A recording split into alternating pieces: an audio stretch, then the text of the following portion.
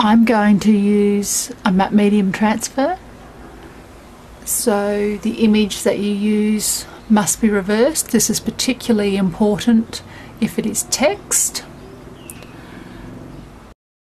I prefer to leave the photo intact on its surrounding paper, and I cut it out after the matte medium has dried. What the process involves is doing 4 or 5 very thin coats, allowing the image to dry in between each successive coat. When the matte medium is dry, cut out your image.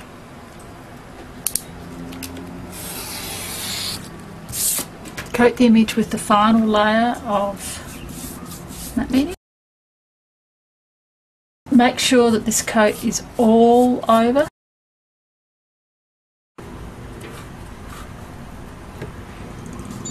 And position it face down on your page.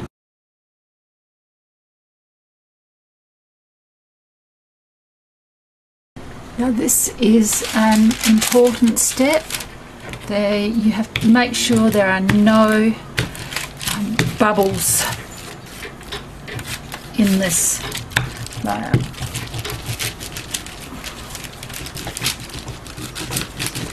If you haven't got a brayer, use the bowl of a spoon, and you will find that you may need to brayer for some time.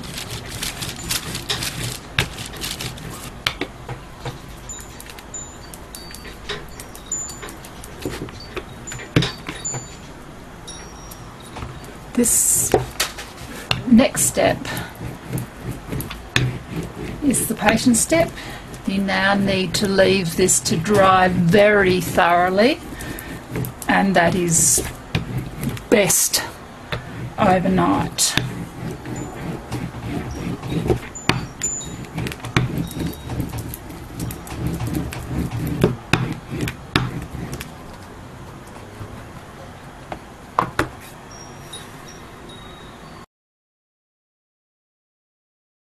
Once the matte medium has dried thoroughly, use water and a paintbrush to soften the fibres on the back.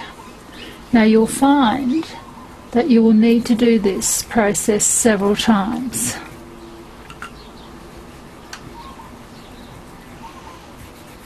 You will think that you've got all of the paper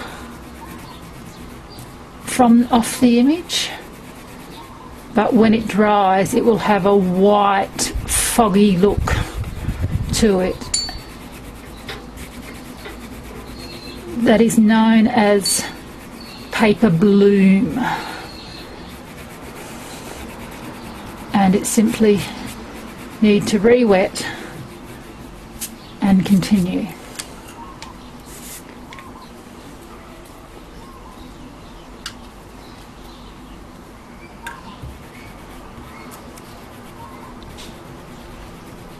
Be gentle with this process, as if you rub too hard, you will go through and tear holes in the matte medium.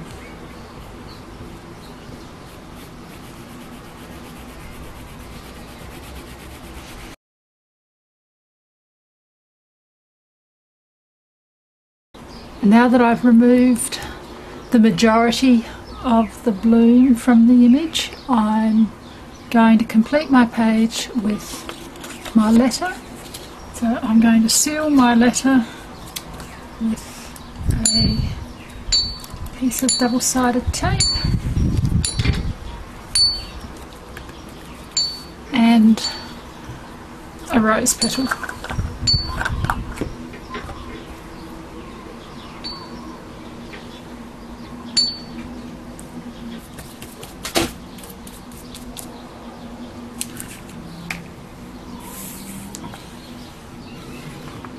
Once again, it's always best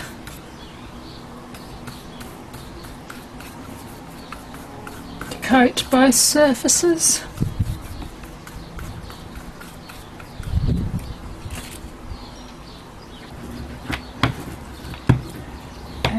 Don't forget to burnish well with a brayer or a spoon.